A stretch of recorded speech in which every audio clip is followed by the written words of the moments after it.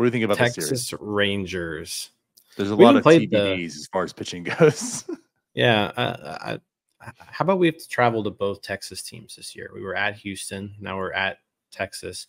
We only got like a 3-game homestand too. That's true. And yeah, it's after traveling all the way to the West. Yeah, you West Coast for a week, and then you come home for 3 games, and now you're going back to Dallas. So weird scheduling the last week and a half or so.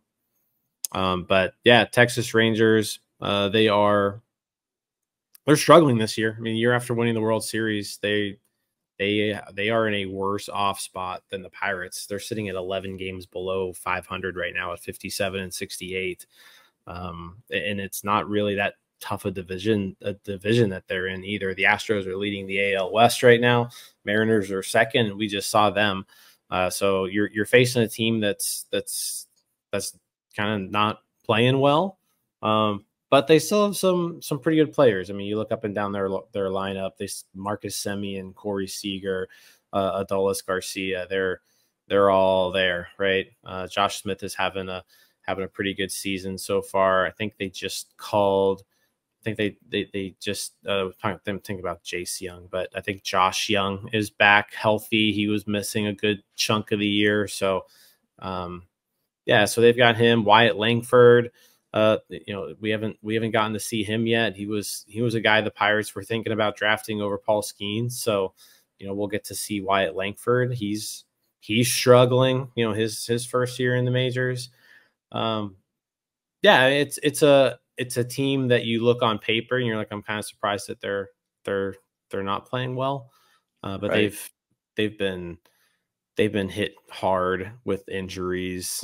Anytime, Jacob deGrom, Max Scherzer, you don't have those guys. It's gonna give you a hit on your starting rotation. So I think we line up against Jose Urena, Cody Bradford, and Andrew Heaney. So 3 pitchers where, you know who those guys are, and you're not really all that worried about any of them. Yeah, he's solid. He's fine. That's your best. That's the best one. Yeah, he's fine. Right. I feel like Urena dominated the Pirates when he was in Colorado. I could be mistaken, but I didn't he dominate? It was in PNC Park too, I think. I mean, he was only with Colorado for a few months. I don't know how many games he had against the Pirates, but maybe. Sure. Maybe. Yeah. I'm not going to investigate right now, but at any rate, I mean, that would make sense. But at any rate, yeah, the pitching side doesn't look too overwhelming by any means. It's absolutely the hitting side. And yeah, when you look at the roster, again, as far as the lineup goes, still a solid lineup. So I think this is going to be more of a test for the Pirates pitching in a sense. But the offense has to wake up. They have to score runs. They need to prevent runs with his offense, which usually the pitching has been doing, not lately. So again, that's part of the problem. But the offense needs to wake up for sure. We need to see more of game 1, game 2 with the Mariners, less than game 3. But you're saying, I mean, this is kind of crazy to think, but yeah, the Rangers haven't been all that well this year.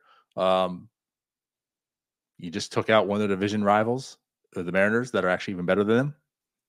So now you're going into, Dallas, like you mentioned, you're playing at their home stadium, which also too, that's a hitter's park. So again, like I was talking about, maybe this will wake up some of the offense. Maybe we'll see some Cruz bombs. Maybe Brian De La Cruz will actually get a home run. That'll be nice. Maybe, off their pitching. So yeah, maybe this will help wake up their offense a little bit, but it's certainly a task for the pitching, which also we will have Mitch, Keller, and Luis Ortiz, right? And then a TBD. So Ortiz Monday tonight, Keller tomorrow, Tuesday, and then TBA on Wednesday. So I'm curious on the TBA. I have a bad feeling it's going to be Domingo Germán. It's Paul Skeens' turn through the rotation, but we've seen them all season long. They always give him that extra day of rest in between starts. I don't think he's pitched on 4 days rest a single time yet in the majors. I don't think it's happened. That was like the final thing that he did in the minors was pitch on 4 days rest, and he hasn't done it since. Right. So they're going to push him back to give him that extra day, which means you've got a spot start for somebody. It does sort of line up with Jared Jones, but then Ben Cherington came out yesterday and said Jones is going to get one more rehab start. So it's not going to be Jared Jones. So I mean, right now you're looking at the options and you're like, it's probably Domingo Germán. That would be my guess as far as starting pitchers go. So even Texas, they haven't announced Urena or Heaney yet. That's what Fangraphs has here as the most likely starters to these games. But yeah, it's not really sure. Pitching wise, not sure who each team's going to go with. Yeah, it's kind of a weird series in that sense. But at any rate, it's one that you look at and say it's winnable for sure for the Pirates. Absolutely winnable. Yep. But we just don't know with them anymore because they're just so weird these days. Nothing's consistent. What you think they are, they aren't. So who knows? We'll find out. But I think it'll be interesting games. And that's all you can ask for at this time of the year. That's what we're talking about. Like, even with wins and losses. Losses are going to happen. There's not really much they're playing for. They can at least be entertained through the losses. That's something.